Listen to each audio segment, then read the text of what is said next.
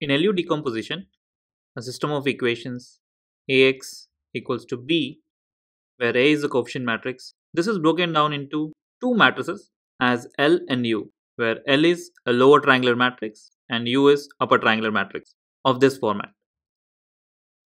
But how do we get two triangular matrices from a coefficient matrix? For this, what we'll do is first we'll multiply these matrices with these variables, which forms this particular matrix. And we already know this is equivalent to A. To understand this, let's take an example. For suppose A equals this one, and by comparison, we can say U11 is equals to 1, and U12 equals 2, and U13 equals 4. Now putting these three into these equations, we can get the rest of the elements.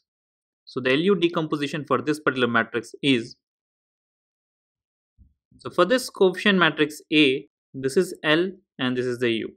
Any square matrix can be decomposed into a lower triangular matrix and upper triangular matrix. Now the question is, how do we use this to solve a system of equations? Let's formulate the procedure.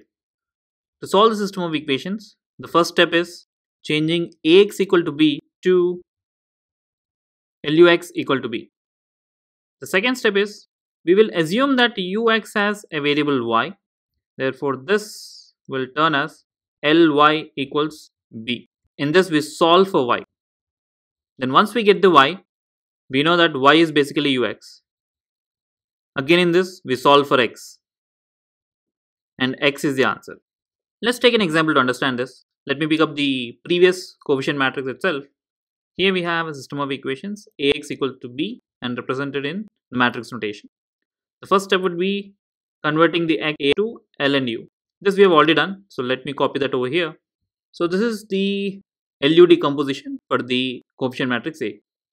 The next step is, we'll take this one as y, which can be written as, we have converted this Lux equal to B as Ly equal to B, where y is some y1, y2 and y3, which is equivalent to this.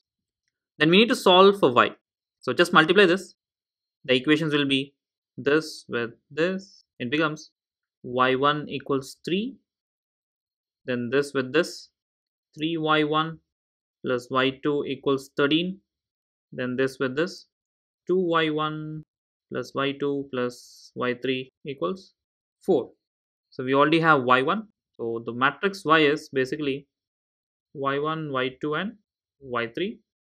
So y1 we already know it is 3. Then substitute this into this and then we can find out y2, which is 4.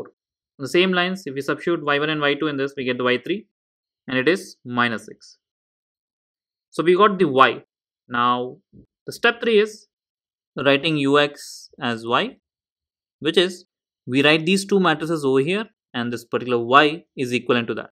Again we multiply this and we get the x equations as, and by solving this we get x as 3, 4 and minus 2, and this x itself is the answer.